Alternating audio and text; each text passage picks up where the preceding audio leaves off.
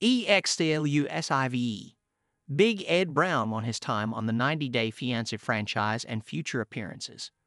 Ed Brown is one of the most famous cast members from the 90-Day Fiancé franchise. His journey began on 90-Day Fiancé, before the 90 days when he met Rose Vega. Ed and Rose had met online, and after 4 months he decided to go meet her in the Philippines. Unfortunately, it didn't take long for their relationship to sour, which left Ed heartbroken. After coming home, however, Ed began a new relationship with Liz Woods on 90 Day, The Single Life. For 5 seasons, viewers watched the tumultuous dynamic between Ed and Liz unfold. The former couple went on to appear on 2 seasons of 90 Day Fiancé, Happily Ever After, as well as the debut season of 90 Day, The Last Resort. Ultimately, Ed decided that he and Liz weren't a good fit, which led him to call off their wedding during Happily Ever After, Season 8. Reality T had the chance to catch up with Ed and find out how he's doing post-breakup. Ed had a lot to say about his time on the show, as well as several big things he has in store for the future. Ed has been on our screens for several years now. He is no longer the man he was when viewers first met him. When asked if he ever thought he would become so famous, Ed answered, "I had no idea." He had never even heard of the show, which is ironic given that he has become one of its most popular stars. Despite producers telling him he would be known worldwide, Ed never believed such a thing could be possible. Altogether, Ed was featured on 6 seasons of 90 Day Fiancé spin-offs, which is more than the average cast members. We asked Ed to pick a favorite season of his, starting from his debut on Before the 90 Days up until his recent season of Happily Ever After. Ed replied that his favorite season was Before the 90 Days Season 4, because I didn't know what I was doing. Furthermore, Ed emphasized that the world really got to capture who I was.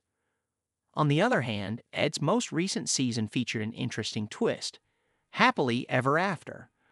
Season 8 had all the couples live together during the tell-all, which made for some interesting twists. When asked how he felt about the new format, Ed responded, "The thing that felt most interesting was that we would go to the studio and tear each other up.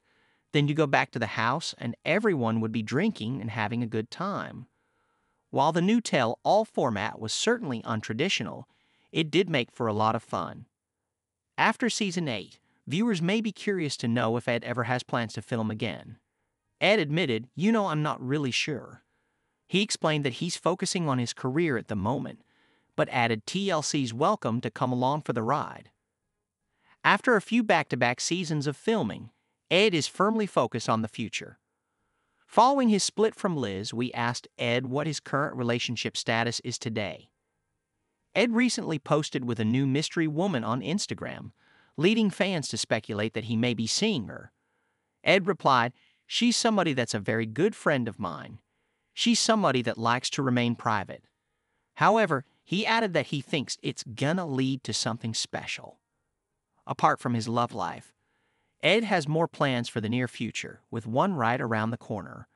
On Friday, September 13th and Saturday, September 14th, Ed will be participating in a special partnership with Capriotti's Sandwich Shop in Plantation, Florida. Ed's appearance will be raising money for a foundation called Remembering Nicholas, which is near and dear to his heart. The event will feature a Big Ed sub, which features turkey, cranberry, stuffing, and mayo. The sandwich is also a 24-karat gold flake version of another sandwich on the menu. Ed will be behind the counter making sandwiches himself, which will be a great opportunity for fans to meet and interact with him. Furthermore, Ed emphasized, "We're also going to be doing a lot of fun games, and I'll be signing headshots and giving out stickers."